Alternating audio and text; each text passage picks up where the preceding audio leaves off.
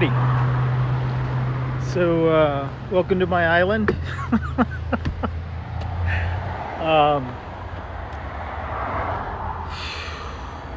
Today is September 19th, 2020.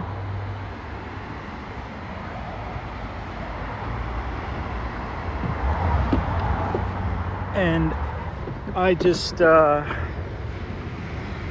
significance of this for me is that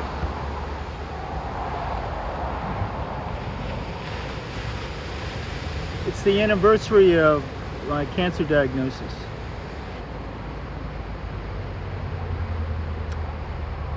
And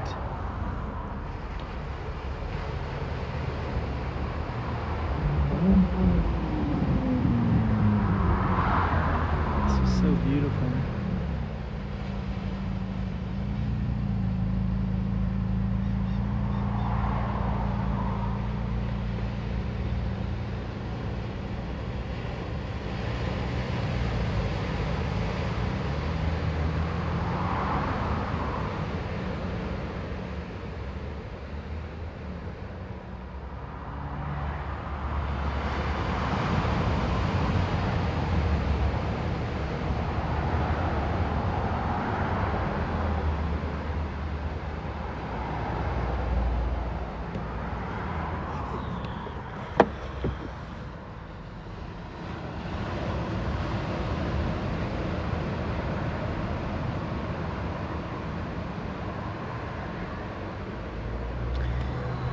So yeah, it's been a whole year since learning that I had squamous cell carcinoma, and which for most people manifests as a skin cancer, but for me was a thumb-size tumor on my tonsil, and 3 lymph nodes in my neck were as big as jumbo eggs. And I started treatment February 12th after 4 months of building up my immune system and getting into the best shape of my life, except for the fact that I was killing myself. And then 2 chemo infusions of approximately 200 milligrams apiece, 3 weeks apart. In the first 11 days, that thumb-sized tumor disappeared just from the chemo that I started on February 12th. And then I went, after the second infusion on March 4th, I went 26 days without eating. In the first 14 days with just water. The first thing I started with was some miso soup with toasted seaweed in it. The first solid food, I guess, besides the seaweed, was some ramen that I ate on the 30th of March. After the day I was diagnosed, a year ago today, I weighed 119. Excuse me. What am I saying? I weighed 299 pounds, and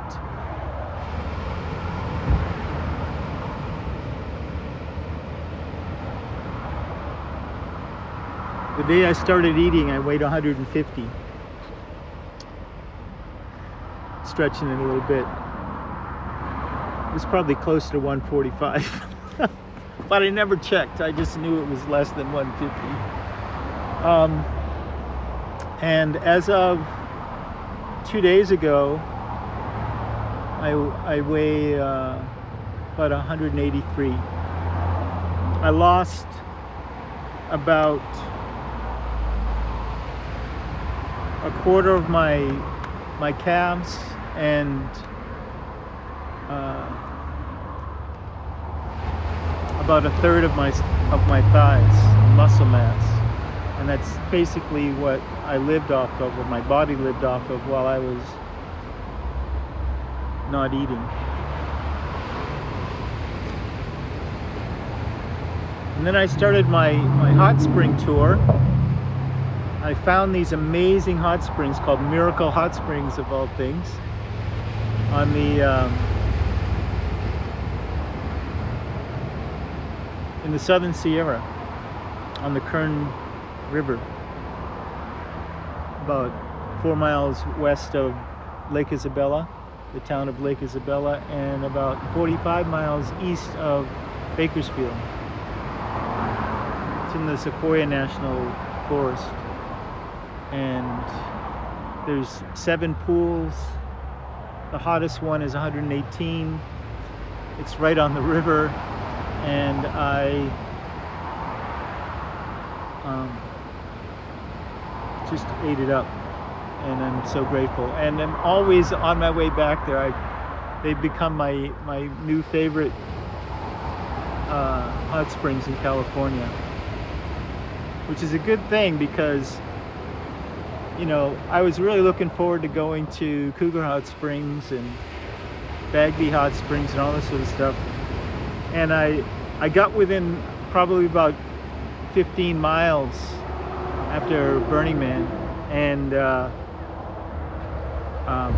the Blue River fire had just started like an hour or two before I got there, and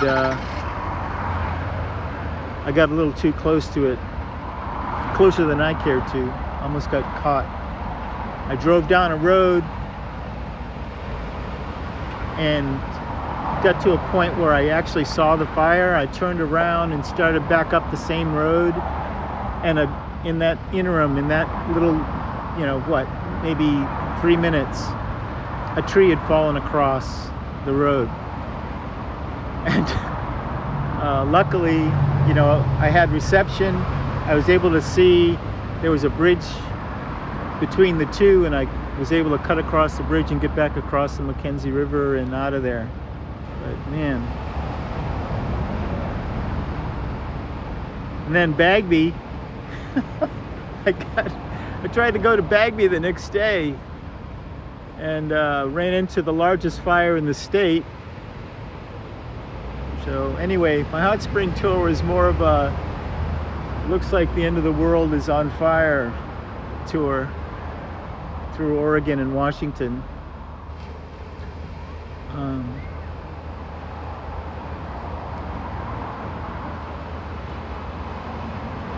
There was an amazing moment during the experience where I had to advocate for myself. I had to stand up and follow my gut and say to the radiation doctor that I was suspending radiation treatments.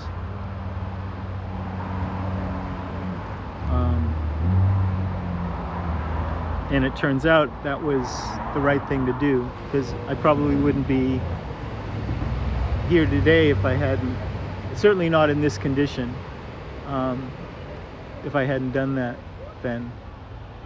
Big lesson. But the cancer for me is in throat chakra. Throat chakra is all about trusting in the truth of your relationship with the One, the source of the One. It's about the Word made manifest. It's about manifesting.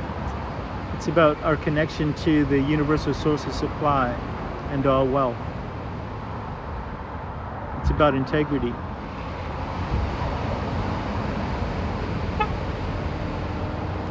And hello.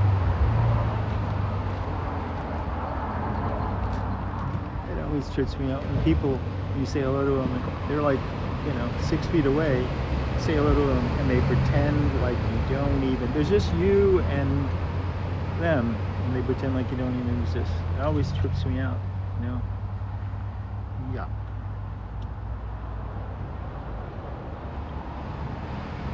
So,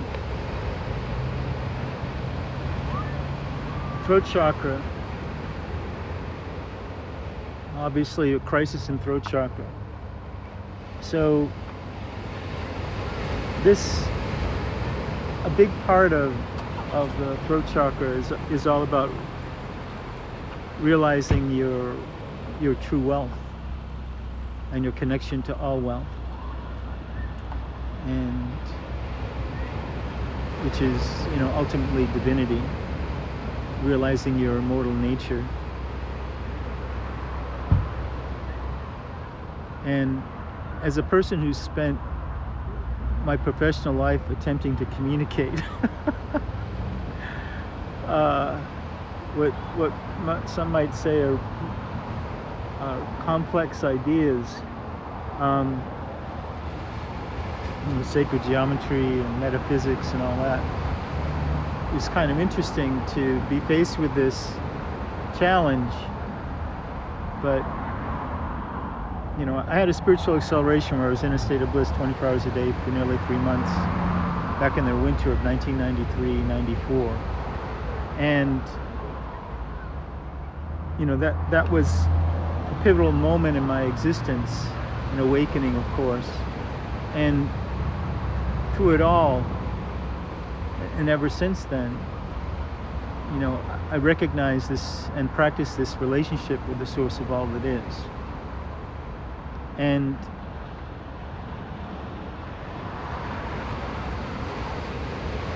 one time I was in a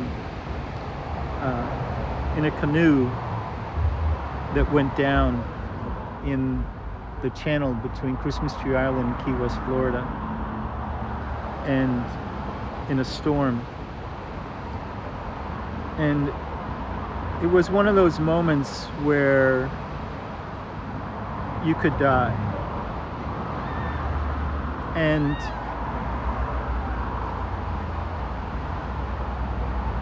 I had my life jacket on. I had a brand new whistle. I had a brand new flashlight, as you're supposed to.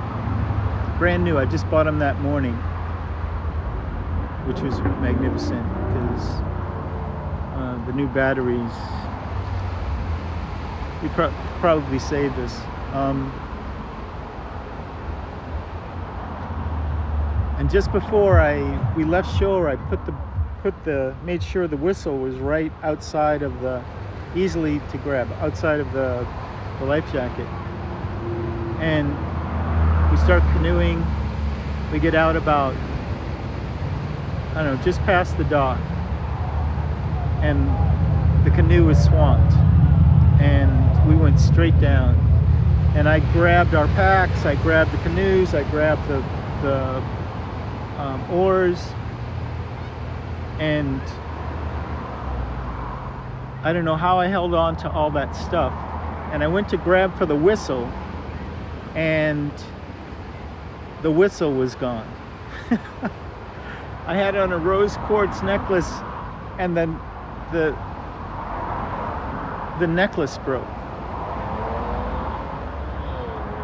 The whistle was gone, but the necklace was still on my neck. It was caught between the life jacket and my neck. And right then, I'm like, you know, what up, universe? Right then, I look up, I look straight, just look straight in front of me, and there is one of the most beautiful moonrises I've ever seen in my life. The moon was just this like peach, and the craters looked this magnificent blue purple, and just the whole, it was easily one of the most beautiful moonrises I've ever seen.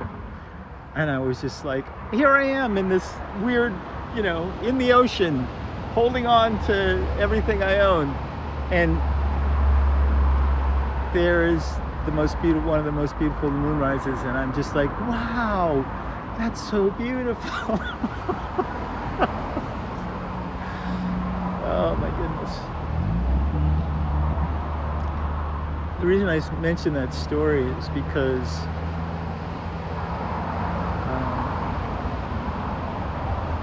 it was obviously a life-threatening situation, very much like what I've just been through.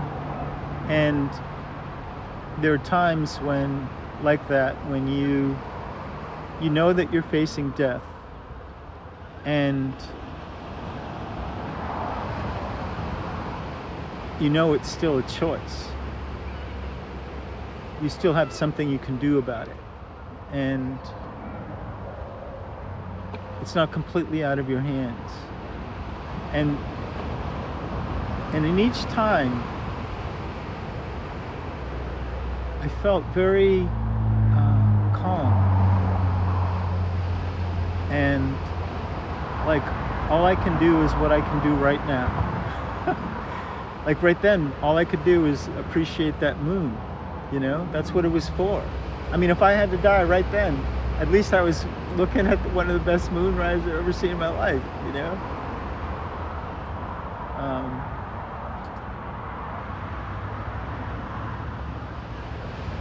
This winter, going through the cancer treatments and everything, I felt, I certainly faced death several times. And two of those times happened in the same day, and it was amazing. Death revealed itself to me without, it wasn't threatening or anything like that. It just revealed itself to me and what it is. And perhaps you can only gain this understanding from being in that situation. But from the beginning, I recognize this whole thing is part of it's my shamanic journey. Every one of us has a shamanic journey, whether we're aware of it or not. Right now, each one of us is going through it. That's the most important aspect of our being. Whether we're aware of it or not. We're only aware of it if it serves us to be aware of it. We're not going to be aware of it if to be aware would get in the way or interfere with whatever it is we're here to teach ourselves. We're seeking to teach ourselves or remind ourselves or awaken or initiate. Whatever our course of initiation is. That's what comes first.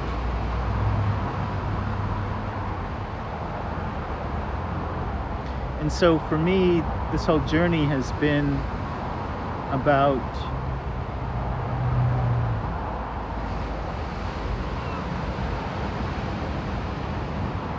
honoring the call, recognizing the shamanic journey, that everything that transpires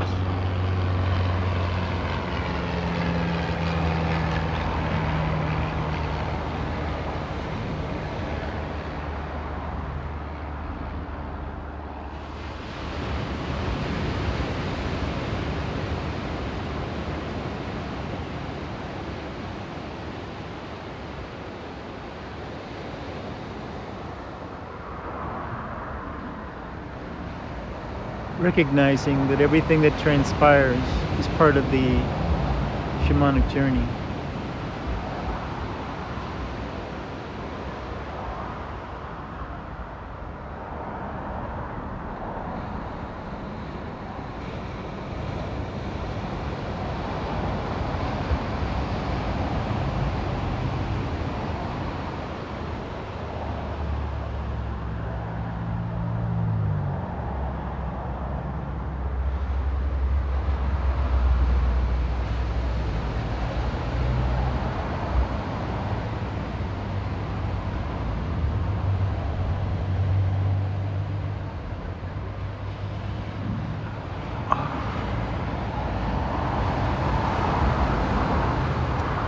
So,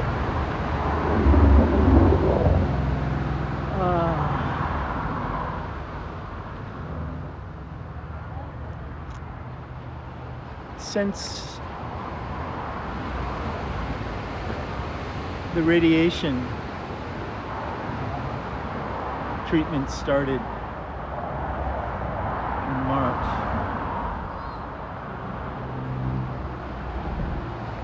and they irradiated everything from here, from the top of my lip down to about here and all the way back. Since then, I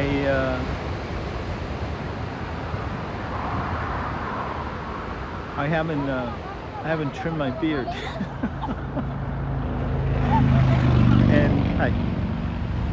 And what happened is initially it all came out by itself. There was one time I was going to shoot a video to kind of explain to people what was happening, and I just went like this with my beard, and all this hair came out in my hand, but it was all it was all on one side. It looked kind of funky, so I had to pull it all out before I could shoot the video. And from then on, you know, for a couple of months, I was essentially bald-faced, and the skin felt amazing because the skin was all brand new cells, you know. Felt so soft. And then when the hair started to come back in, it felt really soft. And I just love going like this, just feeling it, because it was really cool. The radiation is cumulative, and it's acting in me right now. So I have all this cisplatin. I like to think of one of the things that I did for my my morale. I had this little mental bubblegum game I would play, where I think that I was I tell myself that the whole experience was like superhero. I was becoming a superhero, right? And you know how the superhero becomes a superhero by, you know, they're just a normal everyday person, and then they experience some kind of weird thing happen to them, and then, you know, often there's some kind of like radiation involved, right? And they come out the other side changed and realize their superpowers and so forth, right? So there I was,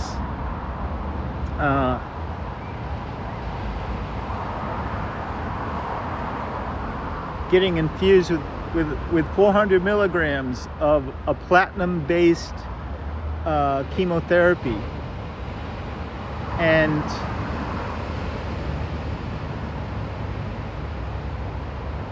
it's like a 2-liter bottle of that stuff inside of me. Actually, two 2-liter bottles, because it happened twice. And then the platinum, which is, you know, it's designed to go to every one of your cells, is irradiated. It's irradiated, right? So the platinum is radioactive now, and that combination, it attacks fast-growing cells, right? The cancer is a fast-growing cell, so it gets killed. And so I'm Platinum Man. Platinum Man! You want to know what my superpowers are? Okay, so my superpowers are,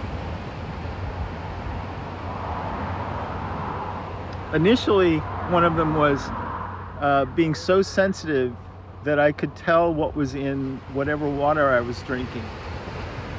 or trying to drink. I could detect the metal in water. So the house I was staying in had a Kangen water machine,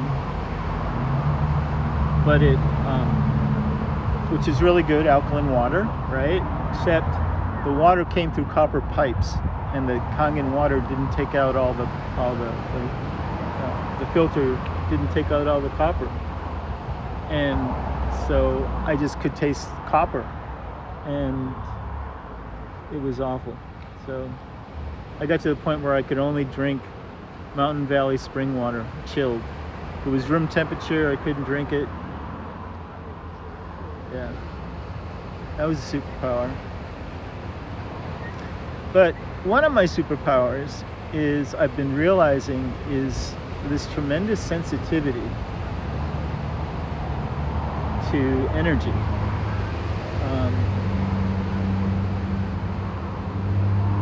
I don't even know what to say about that, but subtle energy I'm very sensitive to. I can douse now. I've been dowsing.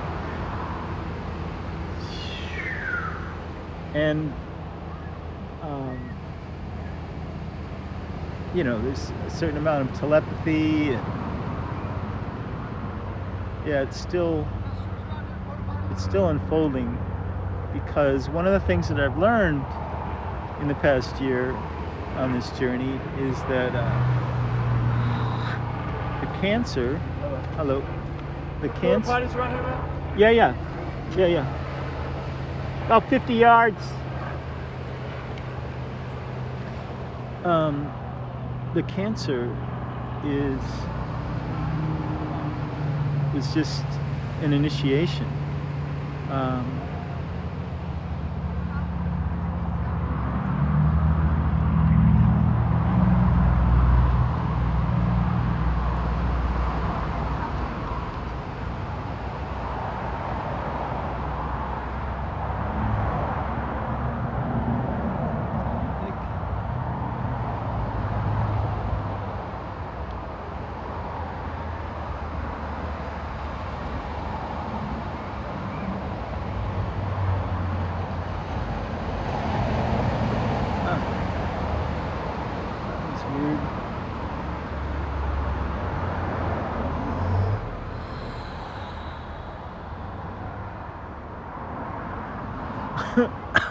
Goodness. Let's look at this the other way.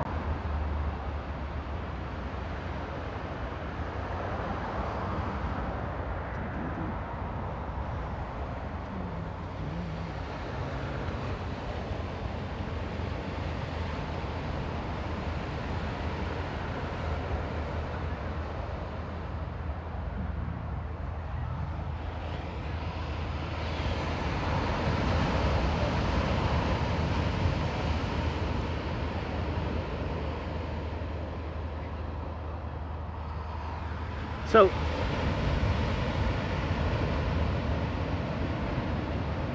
what I was saying is that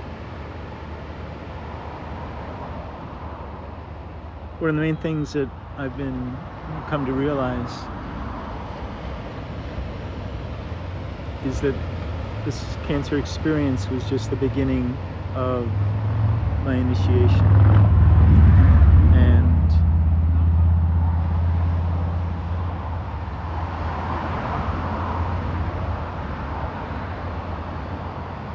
It feels like it's just the beginning. You know? And there's a part of me that just kind of wants to get to the point. And I'll let you know when I get there. So anyway, might as well get to this before we lose the light. I wanted to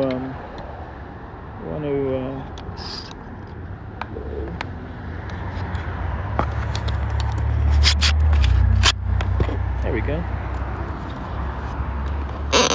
I'm gonna trim my beard for my anniversary. Yes. How about that?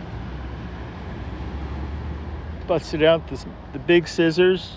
Got the big scissors and the travel mirror. Can you see yourself?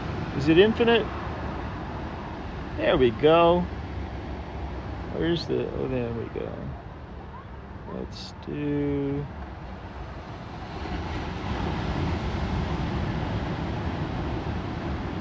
Yeah.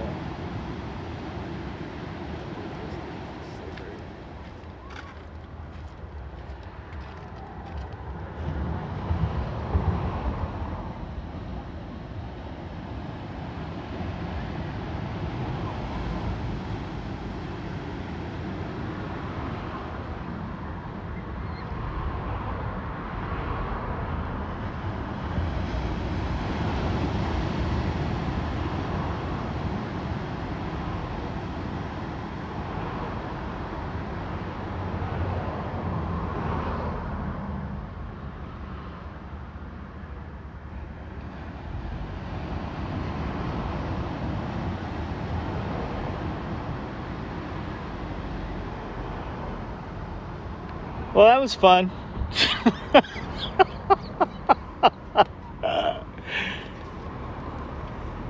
Trippy hippie.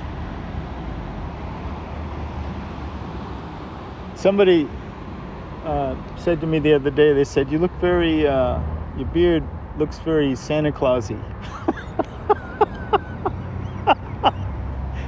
Santa Clausy. Oh my goodness. I don't know if that's a good thing.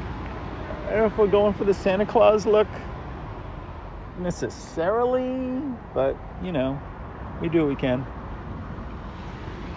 All right.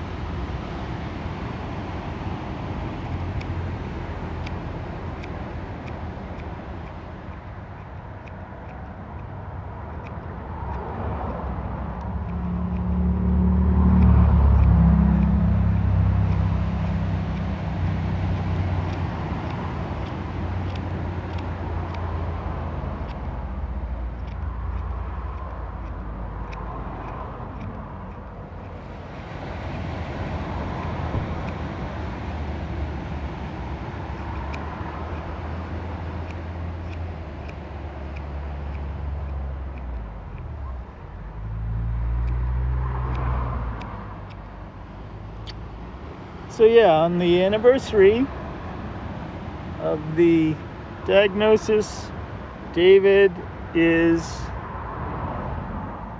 trimming his cancer beard.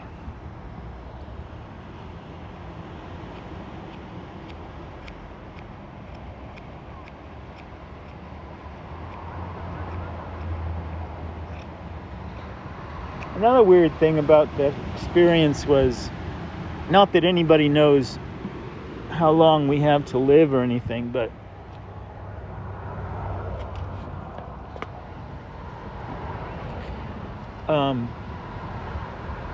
from a year ago today until I saw the oncologist in the beginning of November, I think the 6th of November or something like that, I didn't know how long I had to live.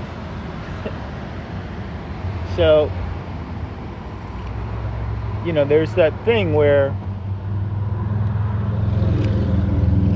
that question, kind of like a party question, it's like, what would you do if you didn't know how long you had to live? Well, I can tell you. I can tell you exactly what I would do. Now,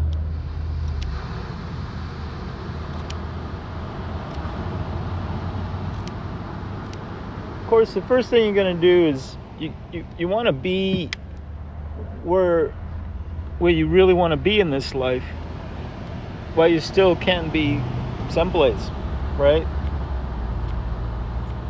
Luckily for me, I was exactly where I wanted to be, you know? I was in Venice Beach. So, you know, for most people, I guess, they'd have to go get someplace, but I was exactly where I wanted to be.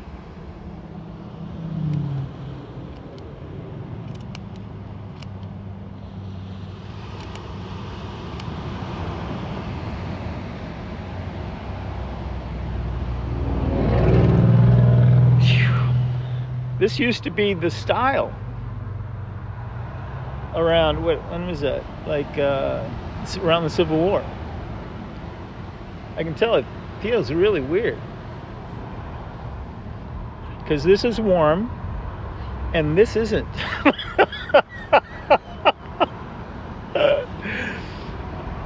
This is like the Yellow Submarine captain. That's the way he had his thing. Right.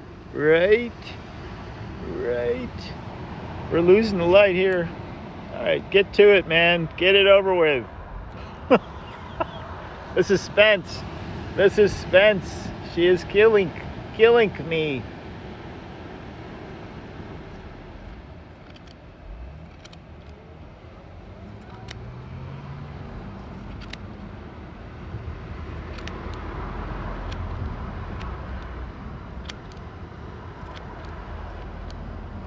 I think I want to do a two-part version of this because, man, what's that brother's name? That actor, Sam Elliott. Looks like I'm getting a Sam Elliott mustache. Sam Elliott mustache. Goodness.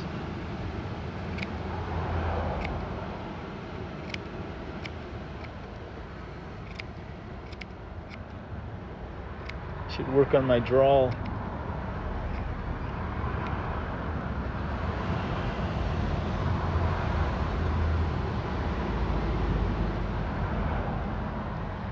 This is the side that had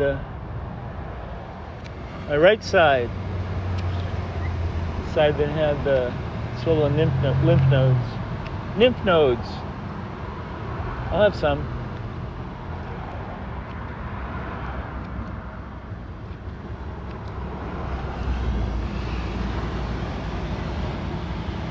Right.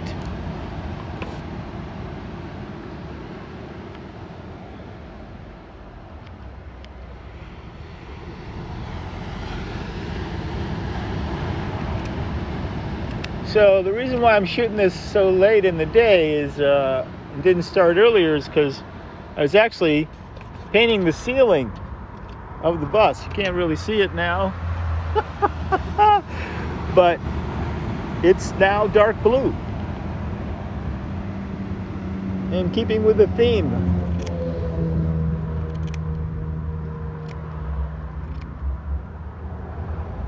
Of my blueness.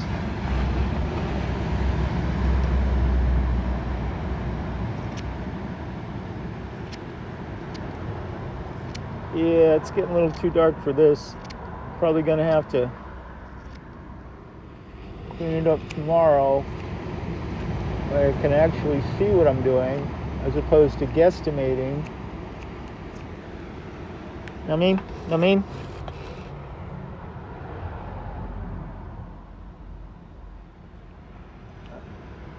Man, that mustache is crazy. Okay.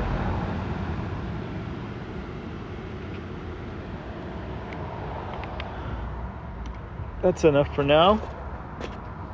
Let's see what they look like.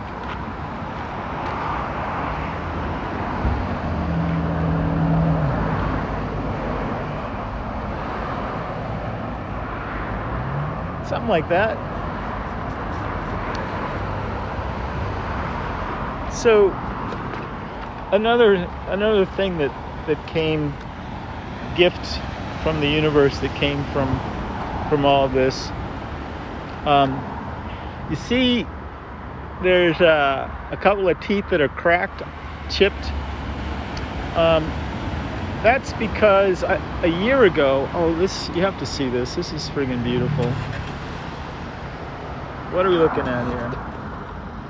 Okay. There we go.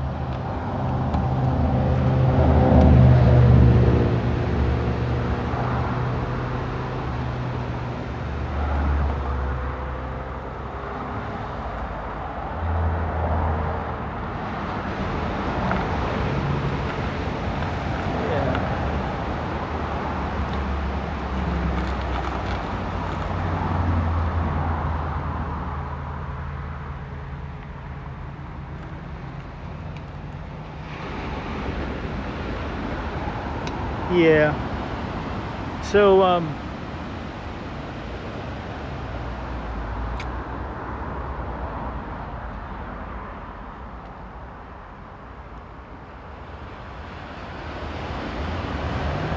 what is this?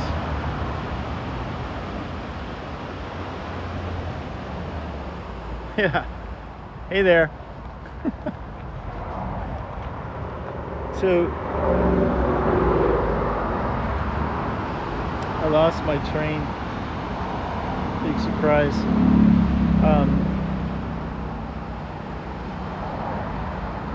The beard. Oh well. It'll come to me.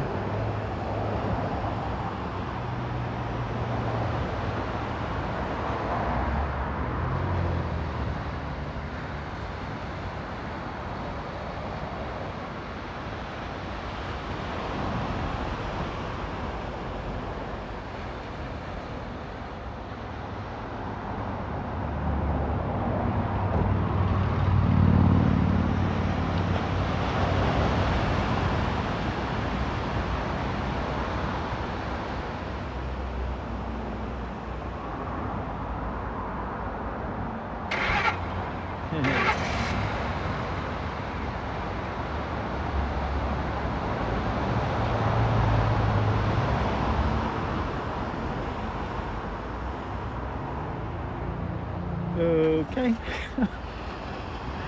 I'm feeling like, you know, maybe it's time to say good evening.